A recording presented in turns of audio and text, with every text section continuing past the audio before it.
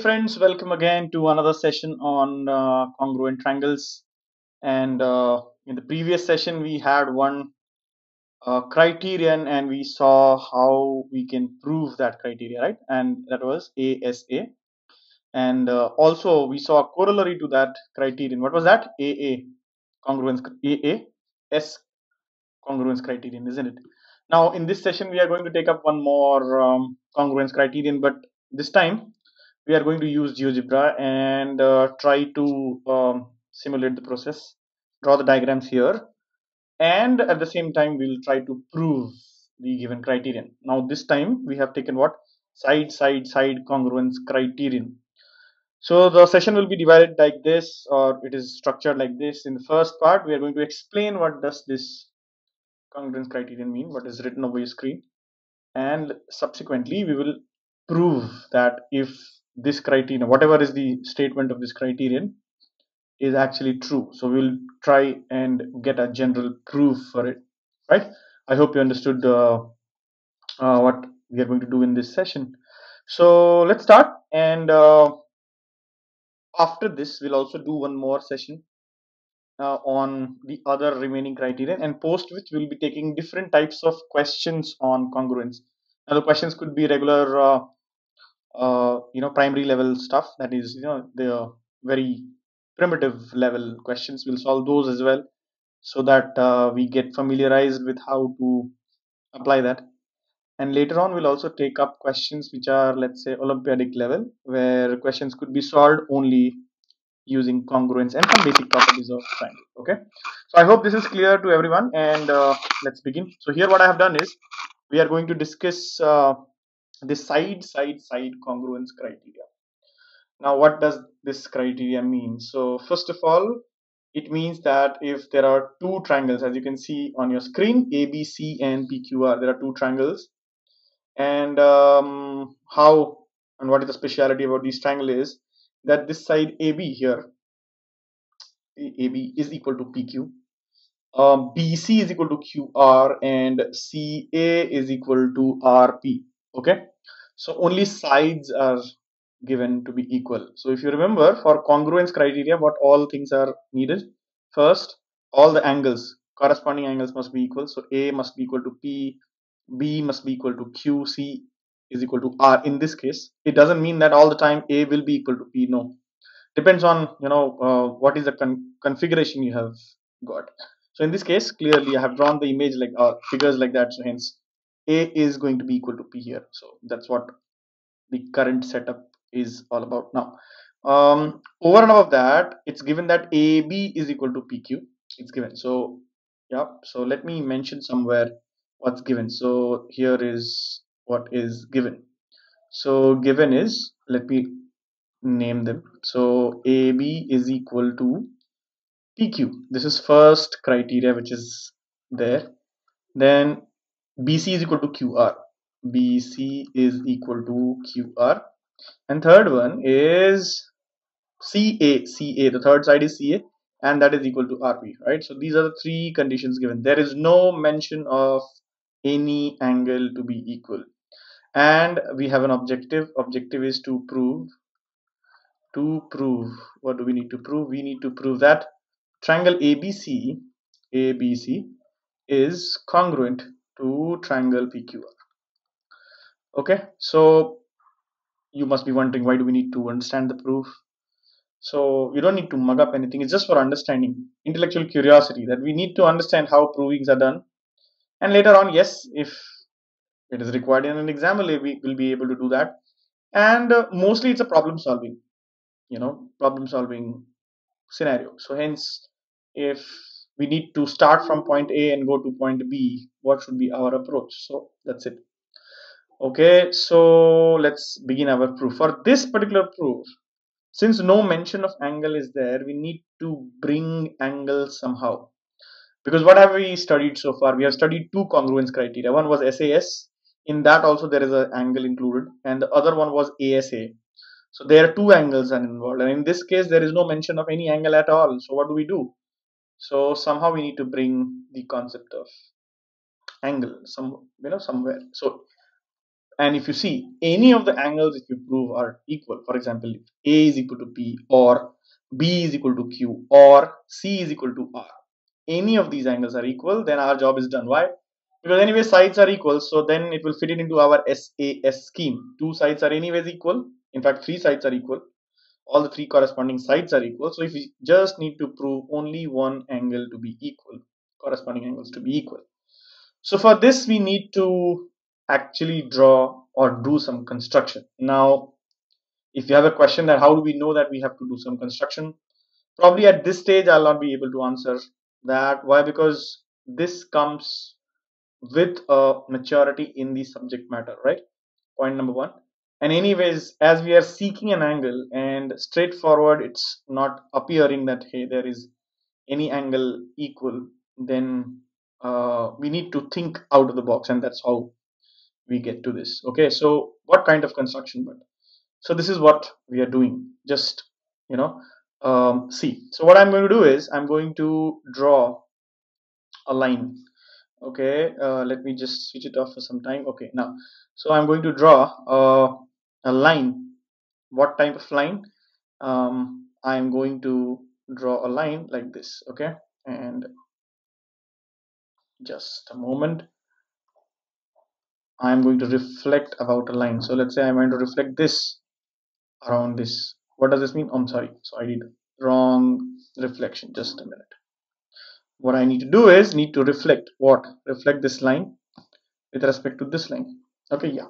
So I got this reflection. What does this mean? Reflection mean this PQ here, it appears to be PQ dash. So no, that point is something else. Let me just take away that point as well. So Q dash is not required.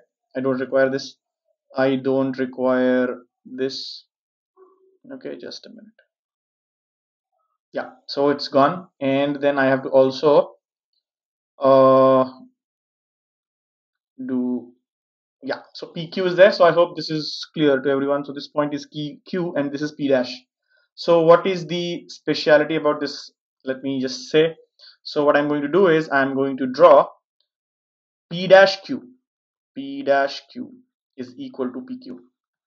Okay, this is the construction I'm doing, and ensuring that angle PQR is equal to angle P dash QR. This is what I'm ensuring. What is PQR and P dash QR? So let me just switch it off again, and I'm measuring the angles. Which angle? So I'm measuring these two angles. I'm measuring angles for R Q. Oh, sorry, the other angle I have to measure. Wait a minute. So let me undo it. Yeah, and now I'm measuring the angle. Which angle? R Q P 68.2 and P dash Q dash R, both are 68.2. So just to show you that they are equal, I did this. Okay, so once again, I will undo it. I don't require all these angles. I'm saying, can you see this? This is 68.2, 68.2. Just remember, or just keep in mind, you don't need to measure the angle, but they are same. Just you need to know, and PQ is equal to QP dash. That's what I have done. Okay, now let me take away these. I don't want these either, these also. So let me take that away. Okay, so now what I'm going to simply do is I'm going to join this segment. Which one? So that the triangle is completed. Okay, so this I did. I don't need the name, so I will hide the label. Not needed. So now you can see. Okay, now let's do what I'm first of all, let me just okay. So what I'm going to do is I'm going to take this here. Okay, take this and reduce the size. Maybe, yeah, I don't need this much space, so let me take this here. Okay, just so that I can write on the other side. Okay, now so I'm writing here PQR is P dash QR and P dash Q is PQ. So hope this is clear. Now let's take triangle. So this is given. I'm going in the opposite direction, so please don't mind. Okay, so usually I should write like this, but never mind. So what I'm going to do is consider triangle. Which two triangle? ABC and P dash QR, triangle and triangle P dash QR, right? P dash QR and ABC. Do you not see that AB is equal to QP dash, right? Or P dash Q. Why? Because I constructed it. So I can write this as by construction. Also, angle B is equal to angle P dash QR. And why is that? Again by construction. By construction. Okay. So that's what. So earlier when you showed it to this, actually I should have shown you this. Which angle? These angles. Actually, it is this angle which was equal. But since these are congruent triangles, so hence for the construction sake, I showed it to you. So these two angles are equal. Let us say this is x. So this is also x. Okay, I have done it by construction. Okay, and anyways, it was a reflection, so you can understand. Now, when see reflection, I did only to construct CP dash equal to length PQ with the same angle. That's it, just for the sake of symmetry. Otherwise, the construction is you have to draw QP dash such that PQ is equal to QP dash and this angle and x are equal. That's it. Okay. I hope this is clear to you. So I'm comparing these two triangles. I got AB is equal to P dash Q. I got angle B is equal to angle P dash QR, which is equal to X. Both of them are equal to X. So this is clear, I believe. Then what? After this, I'm saying, let's say, what else? QR, BC. If you see BC is equal to QR. Common equal sides. Anyways, it was given, right? See, BC is equal to QR here. That means what? This will ensure that triangle ABC is congruent to triangle P dash QR, not PQR, P dash QR, right? By which criteria? It is nothing but SAS criteria. I hope you're convinced. The moment that is true, what do I get? I get these results from here. What all? One is that PQ or AB is equal to P dash Q, right? This side will be equal to this side, but folks, AB was equal to PQ. Look at this point. AB is equal to PQ here, right? That means I can add simply PQ. So what do I get? P dash Q is equal to PQ. So this side is also equal to this side. Fantastic. What else? I will get P dash R is equal to AC, and hence since AC was equal to PR, so all these are equal, right? I'm writing it here. So by CPCT, I get AC is equal to P dash R, but AC was also equal to, see, RP. So I can write this, or PR. Oh, sorry. Yeah, AC was equal to PR, so hence I can write PR here. Right. So P dash R becomes equal to PR. So these are two equal sides. This is equal side. Now let me do this again. So the moment there are equal sides, there is mouth-watering thing. What is that? So let me draw a line here. Fantastic. Now I don't need the name, so I will hide the label. Okay, now let's go back to the writing stuff. Yeah, so do you see this? Sides are equal. What does this indicate? Very clearly, this angle, let's see if this is theta. This angle will be theta. Why? Isosceles triangle. PRQ is a isosceles triangle, right? So triangle, I'm writing it here, triangle PRQ. PRP dash, my bad, PRP dash, right? In triangle PRP dash. So let me just draw a line here. So in triangle PRP dash, since PR is equal to P dash R, right? These two sides are equal, so hence you can say angle RPP dash is equal to angle RP dash P. I hope this is clear. Look carefully. Theta, both are equal to theta. Fantastic. Similarly, if you take this two triangle, if you see here, this is, let's say this is alpha. Okay, so this angle is also alpha, same reason. So let me write it here now. So in triangle, why don't I just turn off the axis? So let me turn off the axis so that we get more space here. Okay, I turned it off now. So hence you will get what? Triangle PCP dash. PCP dash. What do I get?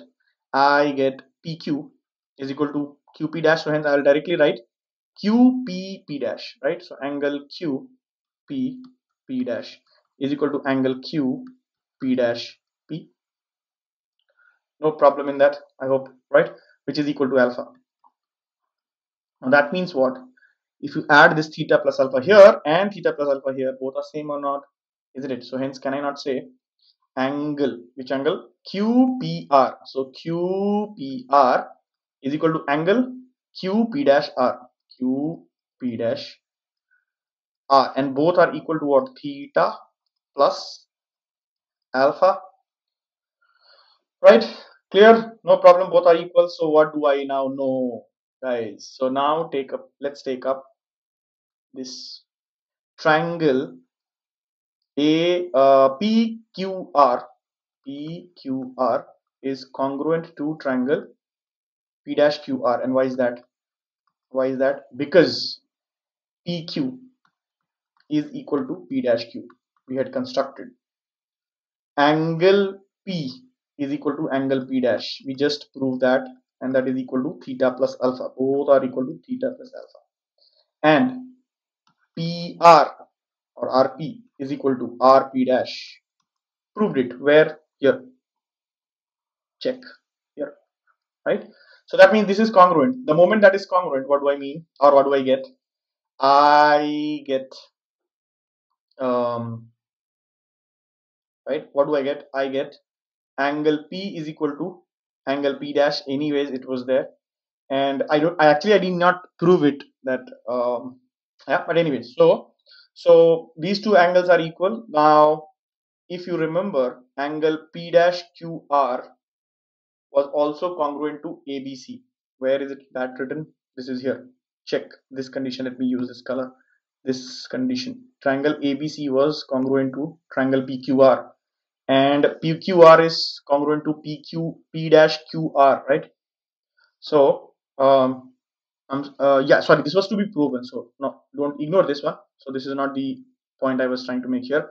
What I was saying is where this one.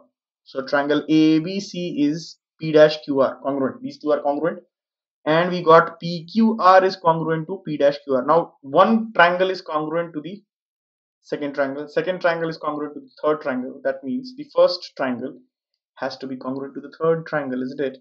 So hence, what can I conclude with? I can say triangle ABC, okay, is congruent to triangle P dash Q or PQR. I hope you got the logic. Logic is, see, ABC was congruent to P dash QR, and from here we proved that P dash QR is congruent to PQR. So with those two combined, if one is congruent to the second one is the third one, so first and third one have to be congruent, and hence we achieved our end objective. So this is what we needed to prove.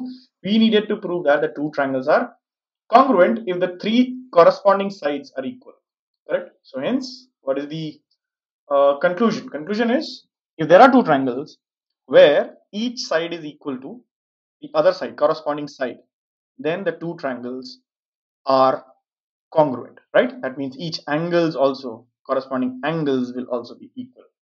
I hope you understood this theorem. Now theorems are one thing, but we need to now solve a little bit some more problems onto these concepts. Moreover, only one more congruence criteria we are going to discuss further, that is RHS congruence criteria, and then we will take up problems related to all of this. I hope you understood, liked it. Thanks for watching, and let's meet again in a different session. Thank you.